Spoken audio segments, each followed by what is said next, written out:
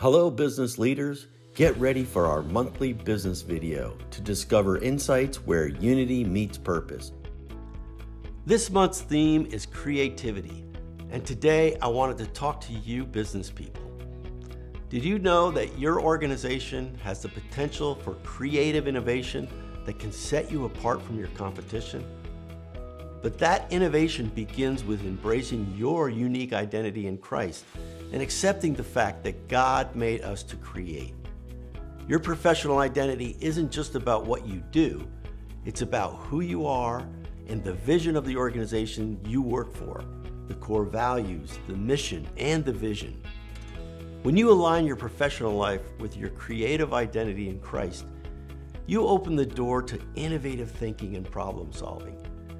It's about fostering an environment where your team feels empowered to think creatively, collaborate, and seek inspiration.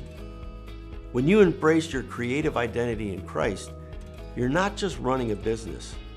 You're on a purpose-driven journey to impact the lives and leave a lasting legacy of those you work with. I use this verse a lot in Proverbs 16:3, which reminds us we need to commit our work to the Lord, and your plans will be established. So, for this week, take some time to define your business identity. Clearly define your company's core values, your mission, and your vision.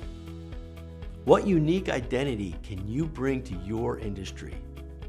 Encourage creative freedom by creating an environment where your team feels empowered to actually think creatively.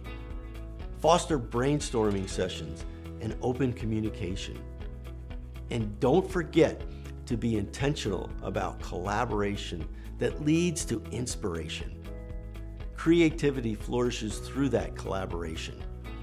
Embracing your creative identity in Christ can lead to innovative solutions, purpose-driven businesses, and a life filled with the peace and fulfillment of Jesus Christ.